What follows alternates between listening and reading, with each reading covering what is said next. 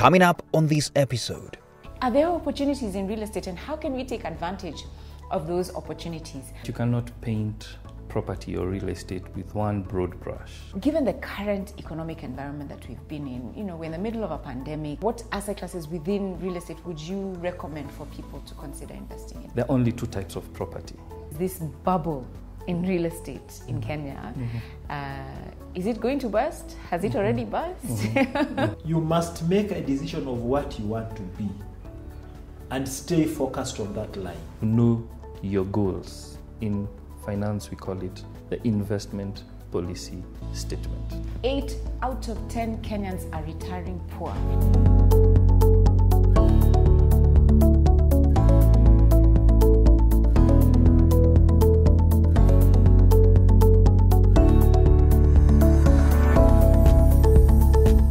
Hey there, did you know that according to the Retirement Benefits Authority in Kenya, 8 out of 10 Kenyans are retiring poor, unable to sustain their current standard of living before retirement?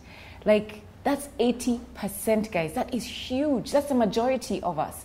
And that's why we are here. Welcome to the ICIFA Investment Show, where we showcase investment products that you can invest in so that you can save and plan for your retirement and your future and live a comfortable retirement. We also showcase professionals who you can reach out to and get advice from. People who are, certified and regulated by the regulators that exist. My name is Rina Hicks, and I am your host today. I am the Director of Operations at FIDA Investment Bank, and I like to call myself a personal finance enthusiast. Now, we talked about asset classes and the different asset classes that exist. In case this is the first time you're watching this show, an asset class is really just a grouping of different assets. So guys, we have 5 asset classes. I think we looked at this in a previous episode, and those 5 asset classes are really just the grouping of assets in different groups, right? So because they have similar characteristics and they have similar laws that govern them. Okay, so we have cash and cash-like assets, we have fixed income investments, we have equities or stocks or shares, we have real estate, and then everything else that doesn't fall under those are alternative investments. Now, today we are looking at real estate investments, and so that we can see how can we invest in real estate. Are there opportunities in real estate, and how can we take advantage of those opportunities? I am joined by David Luwigi, who's been in the industry for over 15 years. And David Luwigi is the CEO of Batian Fund. And this fund is actually 100% owned by Gen Africa. And Luwigi, welcome, David. Thank welcome. you, Rina. Thank you. Karibu sana. We're so happy to have you on the show. My pleasure to be here. So as we start, maybe you can just begin by telling us a little bit about yourself. Okay. Thank you. Thank you to ICIFA. Welcome, viewers. My name is David Wafula Luwigi. I am a trained land economist, registered as a valuer by the Valuers Registration Board, and a full member of the Institution of Surveyors of Kenya. I have practiced real estate as a valuer, property manager, estate agent for about 7 or 8 years. Then I crossed over into the finance industry, where I did some certification programs and was thereby registered by the Institute of Certified Investment and Financial Analysts, which is ICIFA. I have then been with Genesis Kenya Investment Management Limited, now rebranded to Gen Africa Asset Managers. I have been with them for about 7 or 8 years now, and our primary mandate is the management of pension funds and other institutional investors. And as you've rightly said, there are various asset classes. So all our institutional investors do invest in many of these asset classes, including real estate. So my role in Gen Africa is to take care of all the investments in real estate. Thank you. That's awesome. Now, one of the things that was surprising for me to learn, which I learned in the last 2 years, is the fact that there's different asset classes within real estate, and you call them market segments. And I'm just like, wow. And you said there are 35, or did you say 36 of them? So there's all these different segments that you can invest in within real estate. Yes. Maybe you can just tell us a little bit about what those are. And my second question that goes along with that is, given the current economic environment that we've been in, we're in the middle of a pandemic, the economy is not doing too well. We were moving into a recession. Hopefully, we'll come out of it sooner rather than later. What segments of those, or what asset classes within real estate would you recommend for people to consider investing in? Okay, thank you, Rina. We have realized when we were looking at opportunities for investment for our clients, most of those pension funds for whom we manage the investments, that you cannot paint property or real estate with one broad brush. Therefore, I'll simplify it for all of us in a manner of categorizing these market segments. So if we can remember when we were in Standard 6, we were being told what are the 3 essential needs of a human being: food, shelter, clothing. So the first point everyone should understand is that real estate just provides shelter. So if property or land is not providing shelter, it serves no purpose. So maybe the natural question would be, shelter for what? So this is the first point of consideration when you're dividing real estate markets. There are only 2 types of property. It's either commercial property, so this building or land is providing shelter to commercial activity, or residential property. There is no third type of property. So step number 1, when you're deciding which market segment to go into, understand what do you want to provide shelter for? Commerce or people who have gone home to rest? Once you've decided that, then you need to understand what kind of shelter are you going to be providing? Are you going to be providing this shelter for people who want to own, and therefore you're building for sale, or you want to own it yourself and keep leasing or renting it to them? So we call that market segment by business model. So you can have 2 commercial properties, but the commercial property for sale is very different from the commercial property for rent. So now we know commercial and residential property, market segmentation by property type, and now we also know by business model. Are we doing it for sale or for rent? Right. Then the third thing we need to choose is how close are we going to the center of commerce? You remember we said there is commercial property and residential property.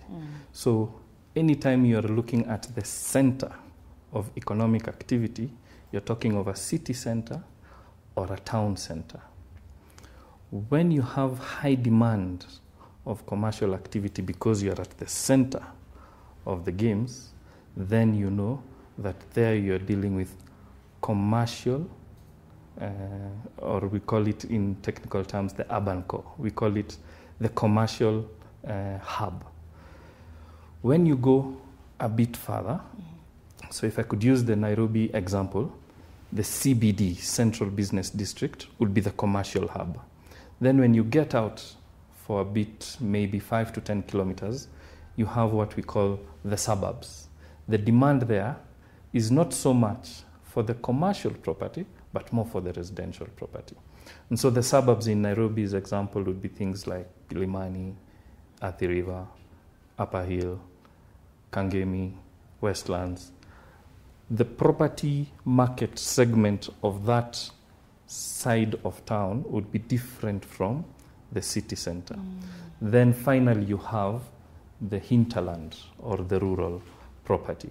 And this is now when you go to places as far as, in again, the example of Nairobi, Rironi, if you go down to Isinya, Kajiado, they all are trying to tap their demand from the commercial activity that is centrally located in Nairobi, but the needs they will be serving are different. So once you know by property type what market segment, commercial versus residential, by commercial proximity to the center of activities, whether it is the city center, the suburbs, or the hinterland. Thirdly, once you know whether you want to do it for sale or rent, then now you also have to decide what segment of the population you want to address. So you will have the high-end property by income level, the middle income property, still by income level, and the low cost property. So in the example of Nairobi again, you have the high end, your I&M Bank Tower, you have your middle income, you talk of Kimathi House, Nanak House, or the low cost, Nyamakema, River Road. So once you have those 4 parameters, property type, commercial, residential, the business model, renting or selling, the income segment, high, middle, or low, and finally proximity to the center of economic activity, then now I can go to answer, in this current environment, where is the money? So we've seen that in terms of by property type, when there was lockdown, everyone was told to shut their business, stay at home. So already, demand for commercial property down, demand for residential property up. People's incomes have been hit. So by market segment, the higher you are on the market segment, the lesser demand you have. Because if you had a high-flying job, now suddenly you can only afford the properties down the market segment. Therefore, the people in the middle income and low-cost housing are the ones who are in the money. Those who are focused on the higher end of the pyramid have suffered in the current environment. If it was by business model, is it rent or sales? Just like we started with our Standard 6 business education, food, shelter, clothing. Right. If you cannot afford, because incomes have been decimated by COVID, if you cannot afford to own your home, you still must have shelter. Right. Therefore, you'll want to rent. You'll default to renting. So if you are in the business of selling property, you've taken a hit. Yeah. Because people are now defaulting to rent. And then if you look at by proximity to commercial activity, once the lockdowns happened and the businesses were being shut down, therefore you find that most people were retreating to their homes, which are typically not in the city center, but in the suburbs and in the rurals. So properties that are in the city center, and especially because COVID does not want any social gatherings or congesting of people, you'll find that the centers, town centers, city centers, are being kept away from. And therefore, you find that people who are having properties in the suburbs and the peripheries, the rurals, are better placed. And that is why you'll see that now instead of people going to shop in a big mall, you'll find a small retail center in a petrol station. And if you come to Nairobi, you'll find that those are mushrooming all over the place because it's smaller, so not too much crowding if you're thinking of COVID. And that is why when you find the same developer who owns a mall is choosing to go into these small peripherals, that is how I would segment property markets and see where the opportunity lies. With that fantastic summary that you've given us about the different segments, about the different opportunities and the impact that COVID has had and where people have made money. Something we've been talking about for a long time is this bubble in real estate in Kenya. Is it going to burst? Has it already burst? What's happening there? Are we going to see a decline in pricing, in rents? What's your view? Okay, so it's good that we started by breaking down real estate markets using the 4 criteria. And when we are looking at the bubble, we again said that as with any normal market activity in real estate, you cannot track the activity of one market segment with the happenings in another market segment. So with respect to a bubble, I'll again default back to my market segments and ask, what is a bubble? I'll quickly respond and say, this is when the price, and notice I'm differentiating the word price from value. A bubble is when the price is unjustifiably higher than the value of the property. What do I mean by price? When you go to a market, there are 2 market forces that determine the price. First is the value. Then secondly is the market sentiment. We are human beings. How God made us is we don't think with our heads. Surprise, surprise, we think with our hearts. We are emotional beings. So you'll find that when somebody knows that the rent this property will give me, if I was to value it to today's value, I will be able to pay, let's say, 10 million shillings. But because it is the only one left, and my fellow competitor wants to buy it at 11 million, I'll close my eyes and buy it at 12 million. What explains the 2 million? Market sentiment.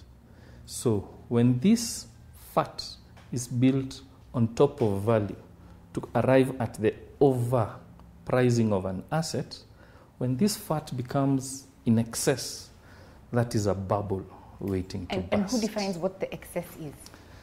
Typically, it's transactions in the market, and transactions are driven by two people primarily. Obviously, the participants in any contract, the buyer and the seller, and two, my fellow professionals, the property value, because these seller agreements are predicated on valuation reports. And so when you're doing valuations, now I can go to my professional colleagues, there are three ways in which you can value a property. By market comparable, that I can sell this one at 12 million because the similar one next to it was also sold at 12 million. You can do a discounted cash flow where you project all the revenue that you will get and present value it to today. And the third way is, if I was to build this exact same unit today at today's prices, what we call the replacement cost or contractor's approach, how much would it cost me? So as valuers, we need to advise the first two, the counterparts in a contract, that the best way to ensure that you don't overprice this property is using the discounted cash flow with very prudent assumptions. Assumptions as to forward inflation outlook, assumptions as to the three main variables in property. What will be the rent escalation like? What will be the occupancy be like? And how much operating expenses will eat into those incomes? Once you've locked those in, then you'll avoid overpricing. Now, once a bubble is determined to be unjustified fat in the price, come to Kenya and ask ourselves, where is it that we think properties are unjustifiably overpriced? Back to basic economics. When you're told that oversupply will lead to a crash in prices and high demand will lead to an increase in prices. But if you have very little supply, then the price will go up. Let's look at the Kenyan example. How much supply of well-serviced land do we have? And well-serviced land, I mean, you have a good road to access your property, you have good water supply, you don't have to bring water by lorries, you have good connectivity to electricity, and you have good sewage or foul drainage systems. And in a COVID era, I would dare say data, fiber, internet is now one of those critical services that need to be available in a property. How many properties have good supply of these services?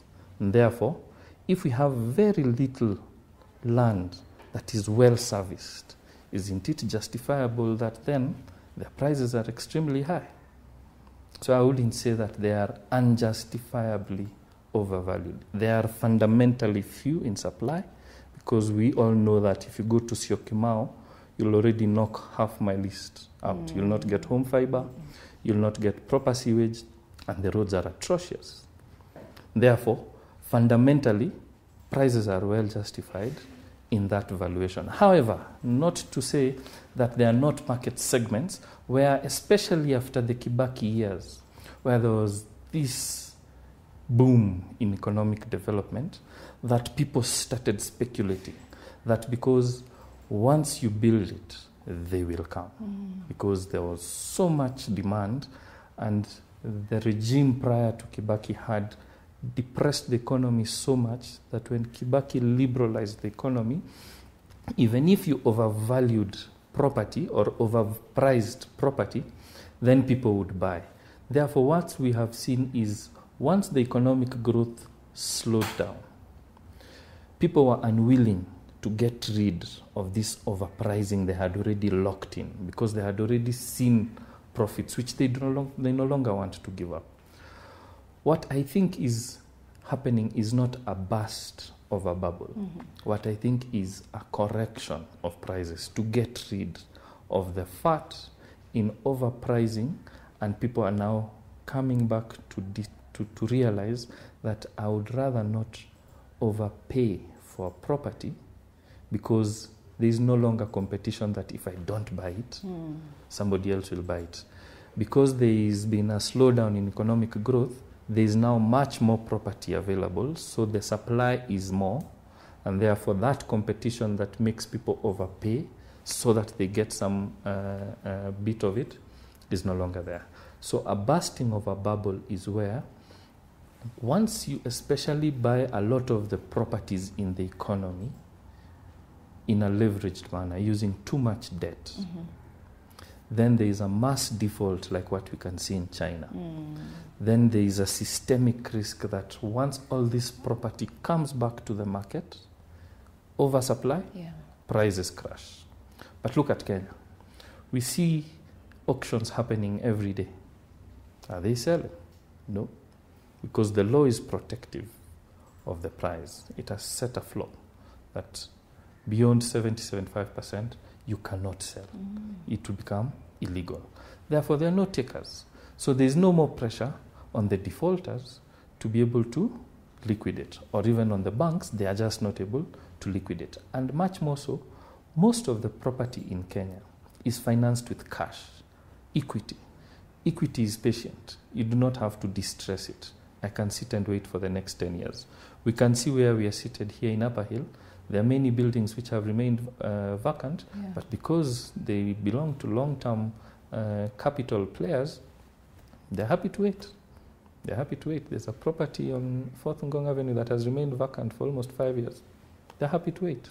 So if you do not have that distress and mass default, there is no event where mass property is coming back to the market, and therefore there isn't going to be any trigger for a crash in prices. Interesting. Yeah. So what I hear you saying is that it's a correction. It's a correction. And because there's the purchases of those properties was not done using a lot of debt, then there's no pressure to sell, and so therefore we'll not see a huge decline in prices. And even where there's pressure to sell, our debt to value ratios are usually not aggressive.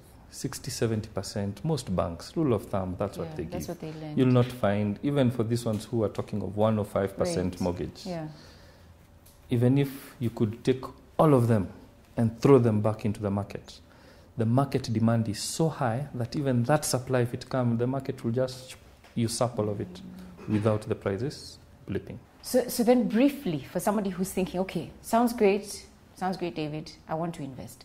What are some of the key considerations, in summary, that they should take? For anybody who wants to invest, whether individually or in a group, there are 4 steps to the real estate investment process. And just like with anything in life, if you do not know what you want, how will you get it? How will you know when you've got it? So the first step, if I could use some technical term, is to know your goals. In finance, we call it the investment policy statement. And in real estate, we call it the PASIS, the property asset class investment strategy.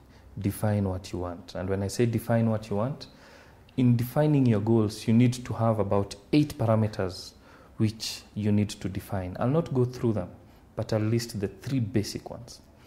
Know what kind of risk you can tolerate. How much money can you lose? That will determine whether you go into construction or you buy a ready property. Number 2, determine what kind of return objective you want. Remember, we said you can either go for sales or rentals. If you're going for sales, you're not getting rent, you're getting capital gains.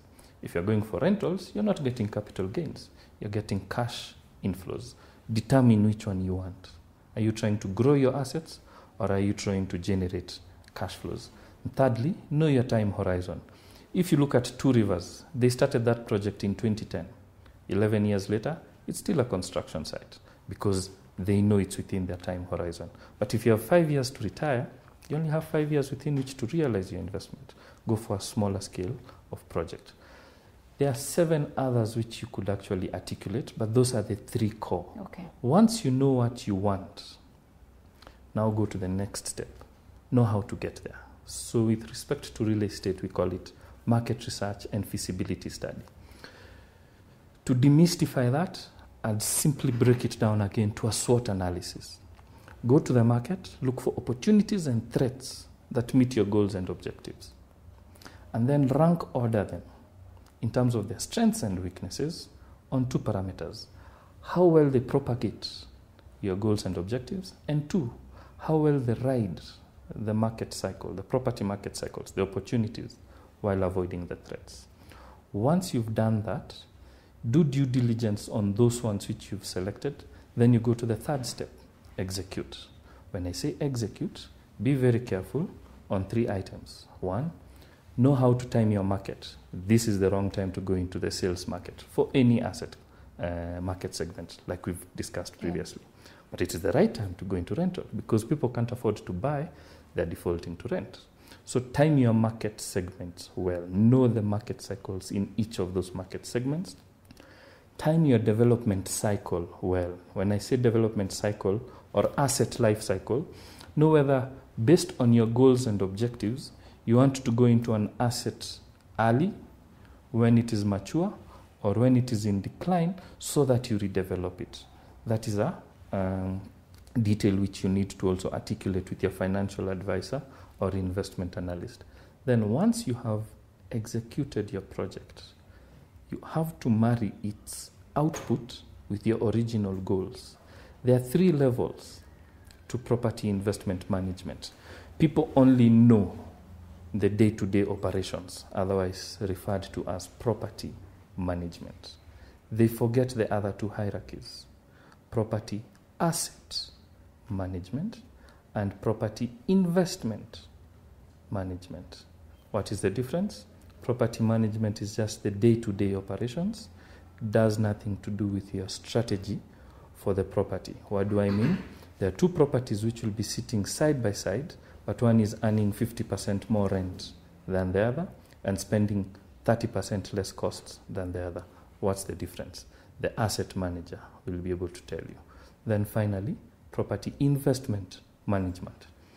If the returns on your property investment are giving you returns less than a bond or a business you would have done or something else, one of the other asset classes, why is it not competing well to either match or beat the other asset classes?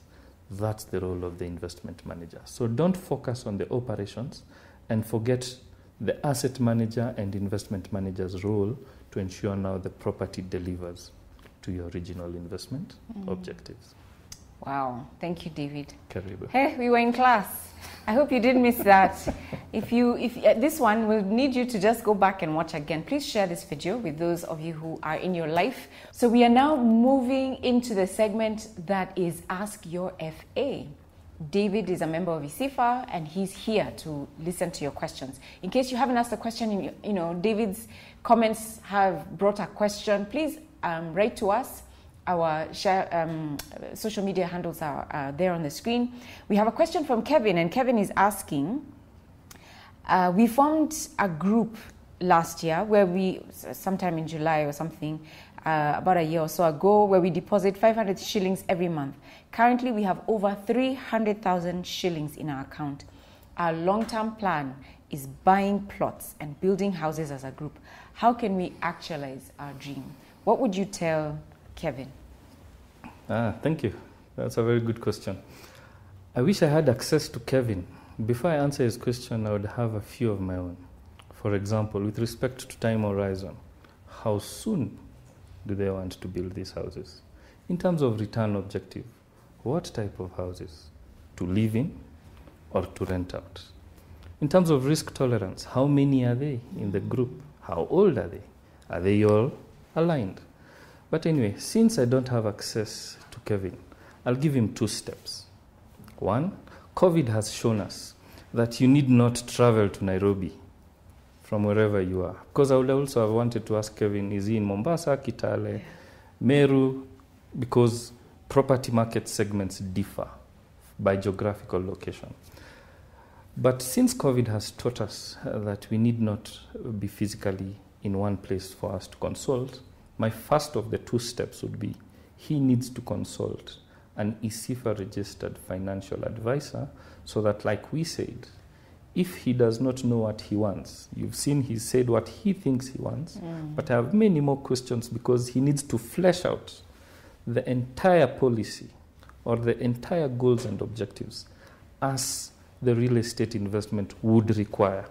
So he needs to contact ICIFA so that he links up with an ICIFA registered financial advisor to be able to flesh out for him his group's entire property asset class investment strategy. Like I said, there are 8 items. He needs to define exactly what they want for all these 8 items. And if he's a Christian, he can go to the book of Amos, and Jesus told him, how can 2 people work together unless they're agreed? So that now he shares that strategy paper with his group, and they agree that yes, we agree to all these 8 items, and this is what we want. Step number 2, don't try to do it by yourself. Get developers who have done this before. We saw in Kisaju, Jamii Bora Bank helped the ladies to come up with their own estate. Not the ladies who are trying to run around with architects, engineers, and the rest. No. We at Gen Africa, for institutional investors, have put together the Batian Property Fund so that the trustees of these pension boards do not need to start looking at architectural drawings and things like that.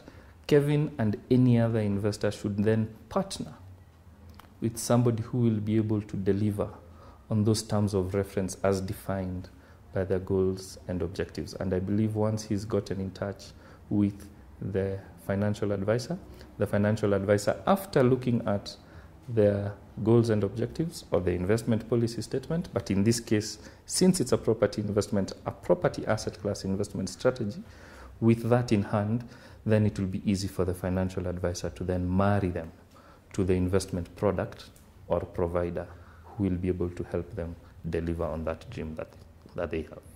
Yeah. Fantastic. Thank you. There you have it, Kevin. Next, guys, we are going into Know Your FA, where we learn more about those who've gone before us, who've been in the industry 30 years and more. Founders of this institution that we call ICIFA, people who have had and played a huge role in seeing the financial industry in Kenya grow. Here we go.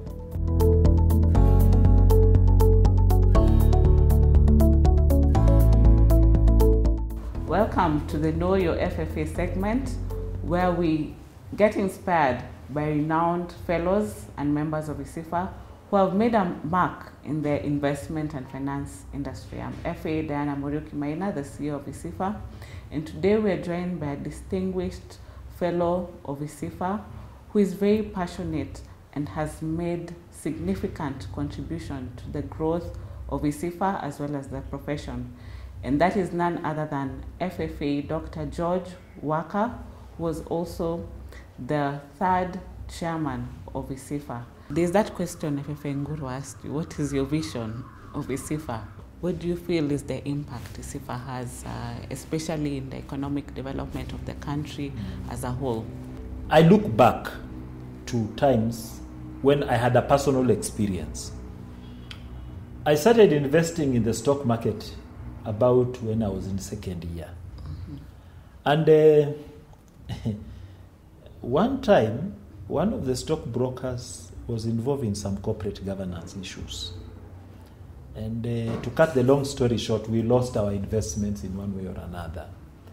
So when I would look at ICIFA and I would wonder, okay, so that propelled me to think that the institute has a role.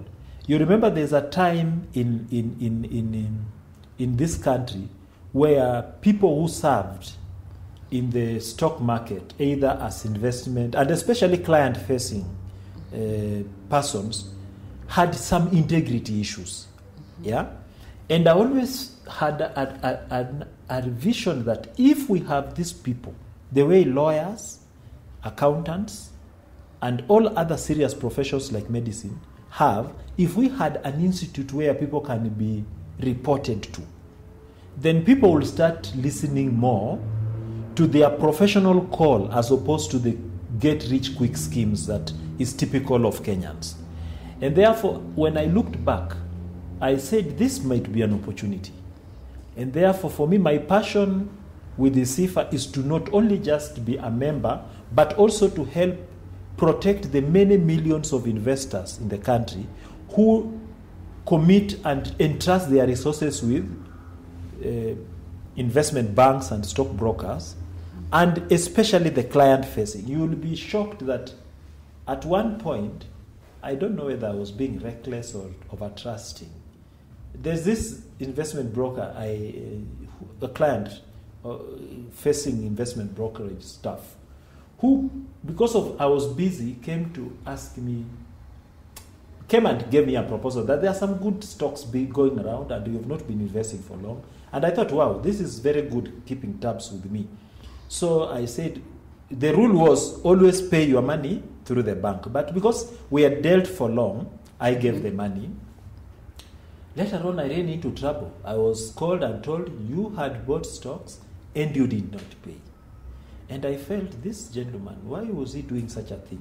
But out of that, I learned a lot of lessons that, if there was an institute to report the gentleman to, and the gentleman would not be in good standing, at least they would look back and say, we need to work in a certain way, a professional way, as opposed to just doing a typical thing that any other person would do because they are not professionals. Yeah, I don't believe, for example, that someone would wake up and eat someone's, for lack of a better word, eat someone's investment and sweat because you are in a position where someone has entrusted resources. So that's my vision, that this institute must help grow professionals of greater impact, not only to Kenya, but to this continent. Because I see ourselves should have the vision to expand into areas and countries with no professionals in the area of investment and finance and grow our brand and help the institute to grow that area. The second bit of my vision is many people grapple with wealth creation. And we sit at a point where we could do a lot to help people grow their wealth. Because many people come through money, either earned through sweat or through charities or whatever. But then if you watch them many years later, it's hard to show what they have done with their money. And some of them even suffer financial insecurity, and yet financial security is one of our forte as the institute. So that's my vision for the institute. And finally, Kenya is grappling with a lot of debt issues. And debt goes to financing. And unfortunately, our professionals have helped the sector in the private sector grow well, but not done the same for government. So I hope and trust that as we go forward, we will integrate most of our professionals in the debt and financing scenario so that our country do not have a heavy debt portfolio that we have without much value addition, because debt is good as long as we invest it well. And I think that's what our professionals will play.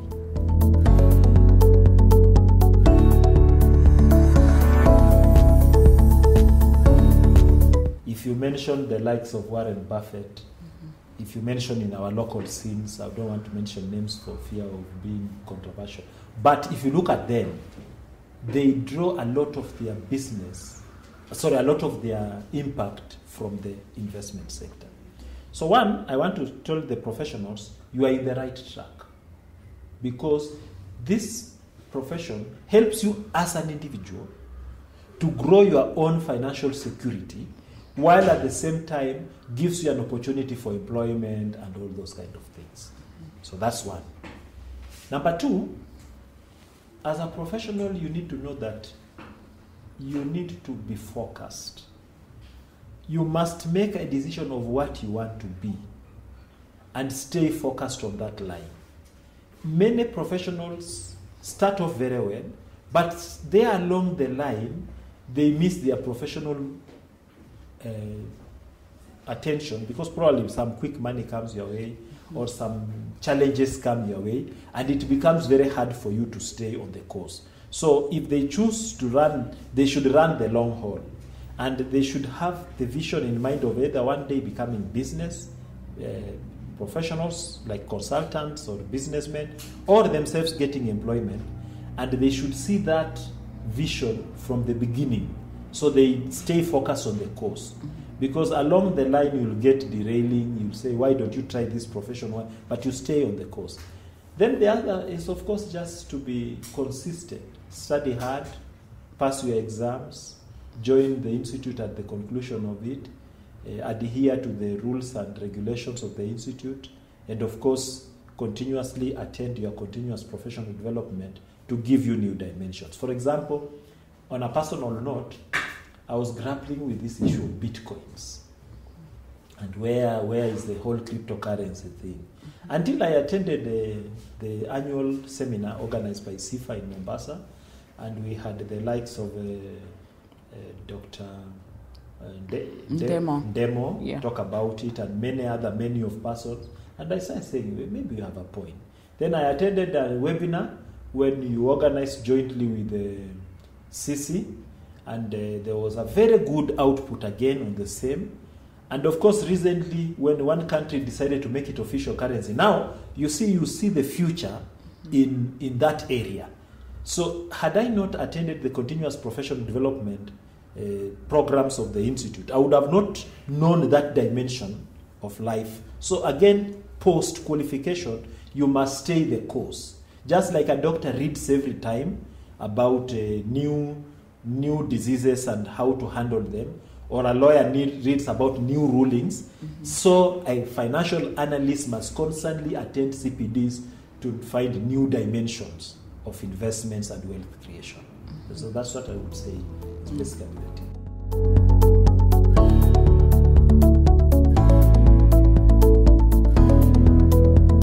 Quite a number of things. One, I jog. I might not appear very slim, but I jog at least twice a week. I do 4 to 5 kilometers. Wow, okay. Run. More my lawn, so that I like greenery and look after my trees and ensure that I'm in an environment which looks very nice. I like the sound of when you wake up and birds are singing, and therefore you must make the environment and the habitat good for the birds. And over and above that, I have actually, I don't know whether my friends keep on telling me, why don't you also branch off into that? I like doing things around real estate. So, like the current project I'm doing is an old project handed over to my wife by the dad. So we are trying to make it modern. And therefore just going to the site and doing some interior designs, bringing down the roof, those kind of things make me very happy. And of course, lastly, being around my wife and children, because that is the ultimate form of comfort when you go back home and you enjoy your stay with your family. That's basically what I can say.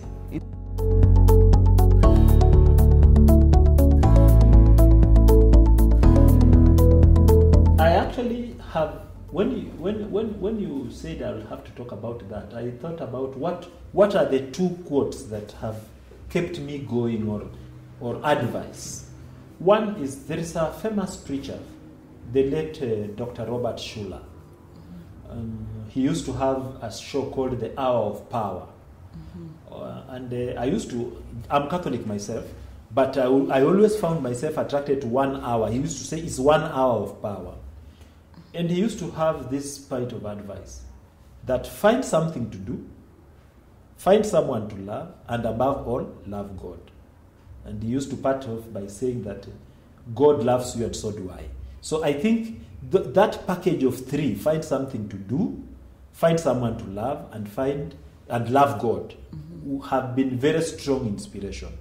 But I also draw to my own experience, 11th April 2011, when I was graduating with my PhD, the then Vice Chancellor of the university, Professor Derek Schwartz, said that education should make you more humble. So the most educated person is the most humble. And therefore, when he was graduating us, he was telling us, go into the world with humility as your mantra. And number two, use your education to solve the many poverty problems of the world. I'm not very sure I have solved a lot, but in my small way I've contributed to try and see whether, and I think ICIFA is, when you go back to wealth creation, you'll say that wealth creation is a way of solving the small poverty problem, the big poverty problems of the world in a small way. And therefore I think those have been my biggest inspirational quotes for my personal growth.